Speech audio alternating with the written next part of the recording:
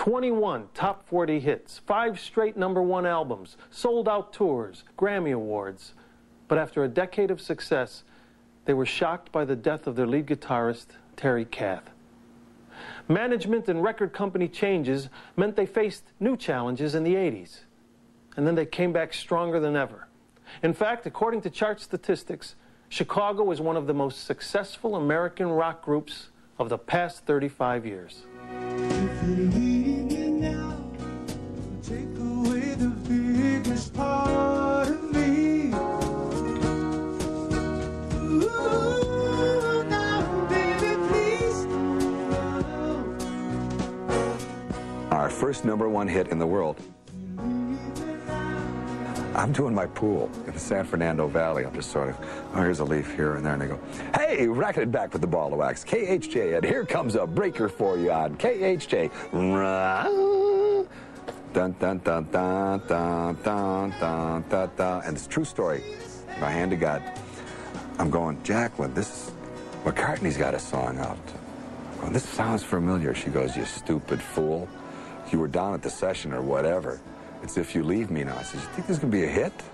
When If You Leave Me Now came out, that song was so popular for such a long period that we came with more ballads. I mean, you want to follow up on that type of success.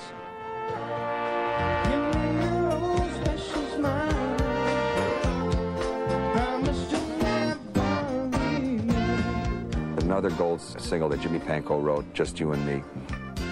And I said to Jimmy, I says, is this any good? He says, forget about it. I do remember we had an enormous fight, and I sat at the piano, and this song started just pouring out of me. Boom, boom, boom, boom, boom, boom, boom, boom, boom, boom. You are my love and my life. The lyrics happened. The idea happened. I just sat there and I started singing this song and playing it. And I ran in and I grabbed my girlfriend. I said, you got to come out here and listen to this. We got to fight more often. This is incredible. We can do it live. And it's fun for the audience because they get to, if they come to a show, they can see the side of the band that they don't hear on radio or on CD.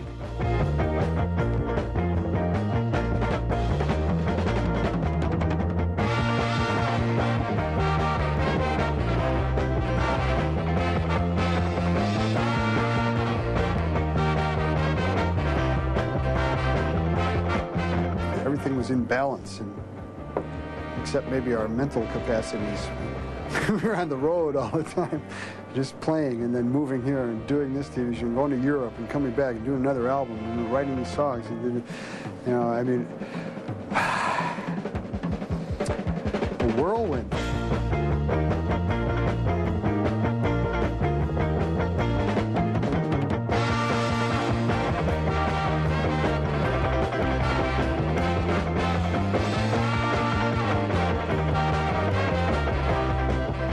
They come to our Chicago concert and they walk out with a smile. We've done our job. You believe in you, and I know you believe in me. Oh, yeah.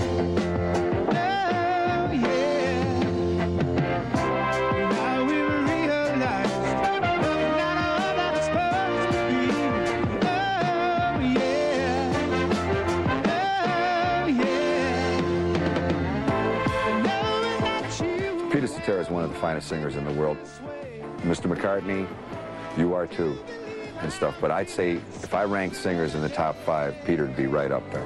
I know we really tried. It was about a relationship as well, but that the relationship among the people of the band can also kind of be correlated with the song at the same time. About that time, I said, you know, or Terry would have said it this way, we on a record and it's going to sell 1 million. Wrong, old great saxophone breath. I think to a certain degree the band has been swayed by the comfort of our personal lives, our comfort in our personal lives, and just what's easy to do. We come up with an up-tempo song that we thought was going to be a hit, or, you know, at least in our minds, it's got a chance to do it. And people wouldn't play that because they said it didn't sound like Chicago. The first time I heard that, I went, You're kidding, though, aren't you? What do you mean it doesn't sound like Chicago? And then I realized that they had decided what we sound like. And that's the way it was going to be. Unfortunately, along the way, Peter decided that he wasn't happy, and we wished him well. And you know, he wanted to try the solo thing, and Lord knows I can understand it now. I was real mad about that. We all were, you know. It was, you know, here was another link to the band, and this was a band that, you know, death do us part type thing.